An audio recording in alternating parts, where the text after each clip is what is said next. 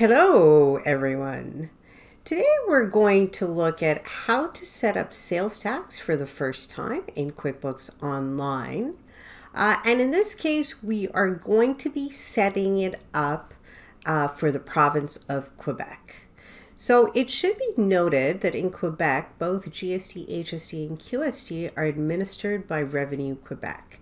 This means that the filing of the sales tax reports for GST, HST, and QST are usually submitted and reported only to Revenue Quebec.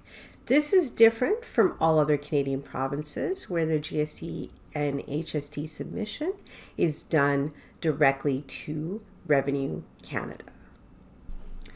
So without further ado, let's look at how to set up sales taxes using Quebec as the province where the business is located.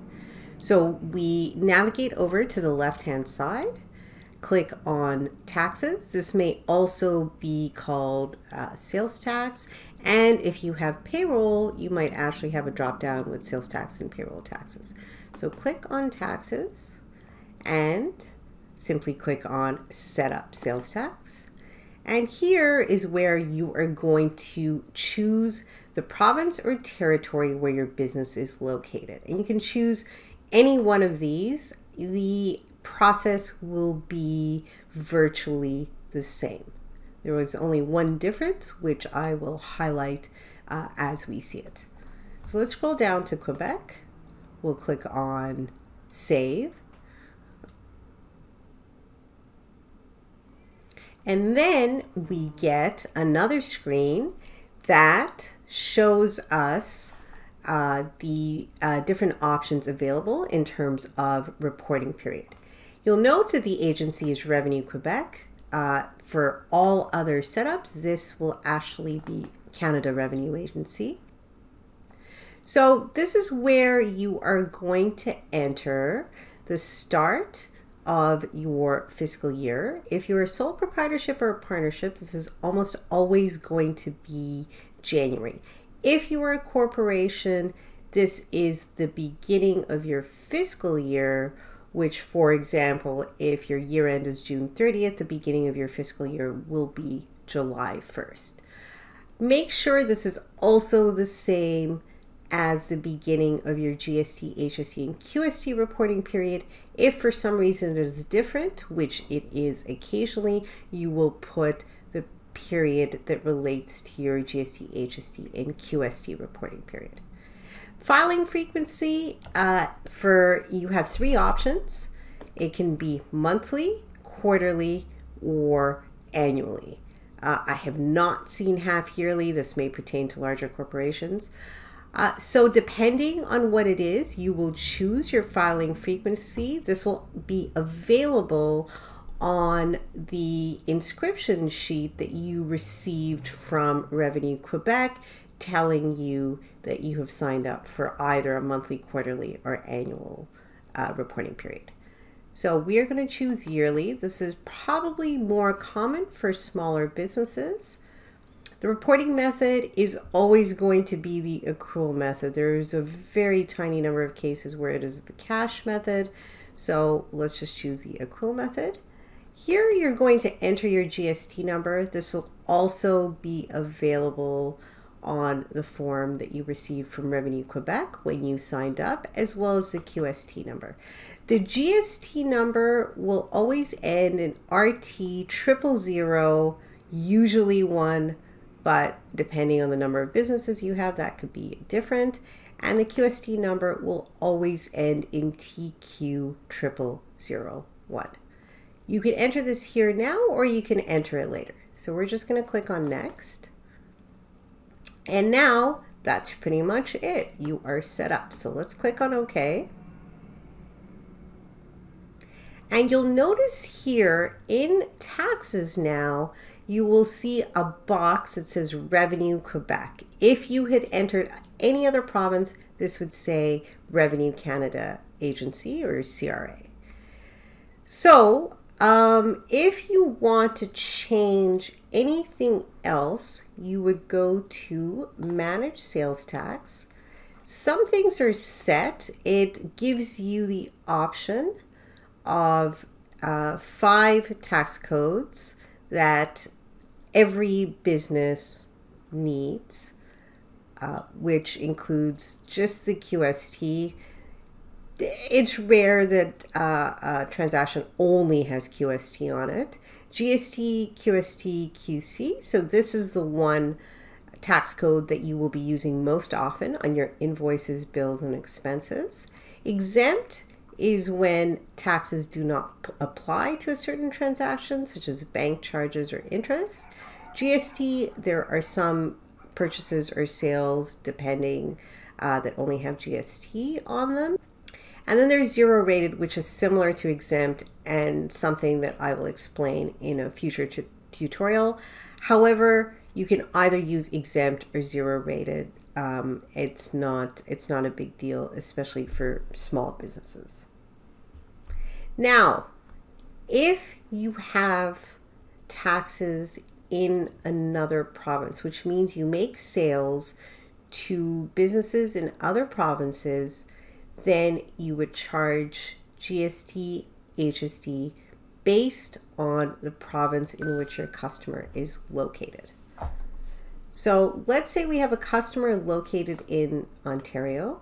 We click on this, start tracking in a new province, click on add, and choose the province or territory. We're going to choose Ontario and click on add. You can follow a similar method to add the different provinces as they arise, either as a customer or as a supplier. So now let's look at how this works in practice. Click on Done, and your sales tax setup is complete. So now let's click on an invoice and see what taxes are available to us. In practice, we are going to add a new customer, which we can do directly from here. And let's call the company name Moriarty Inc. And you can enter all of the other details here or within the customer tab, which is under transactions or sales. So click on save. It will show up. You can enter the email address and the billing address, again, as part of the customer setup. So now let's say we are selling Moriarty some surveillance equipment. We're going to sell a quantity of one. The rate of it is $500. And now you'll see, with respect to sales tax, you have 2 different options. First of all, amounts are exclusive of tax, and this means you are going to add the tax to the invoice amount. So you click on sales tax, click on the drop down, and because Moriarty Link is located in Ontario, we are going to charge them 13%. It automatically calculates 13%, which is $65, and it gives you the total of $565. Alternatively, we might only charge them $500, but this actually includes the tax. In that case, you can enter the amount of $500, and QuickBooks will work backwards and calculate the tax of 13% of HST on this amount. And once this is done, it automatically assigns the invoice number. The third option is out of scope tax. And out of scope tax means no taxes are charged on this invoice. So you can either select that from here, or you can simply select exclusive of tax and choose exempt or out of scope. If no taxes apply, perhaps Moriarty Inc. is located in a country other than Canada, and therefore you do not have to charge them tax. So once this is done, we can save and send it, save and close it, all subjects for a future tutorial, and then we save and close. And you'll note that this drop down will be available in all transactions. So you'll see it here. We're in an expense transaction, and you have the drop down here, so you can choose the taxes that apply to that transaction. One final thing to note is that when we come back to our taxes tab, you'll notice an amount of $57.52, which corresponds to the invoice that we just created for Moriarty Inc. As you enter in more invoices and more expenses, this total will change. And it will reflect the amount that you owe, which will be positive, or in the case of sales taxes on expenses exceeding the amounts that you collected, this will show up as a negative and will actually be a refund. And that concludes our tutorial on setting up sales taxes in QuickBooks Online. I hope this is helpful. Please like, subscribe, and if you would like to see future videos of this nature, please leave a comment with a question about the video that you would like to see, and I will try and set it up. Have a great day.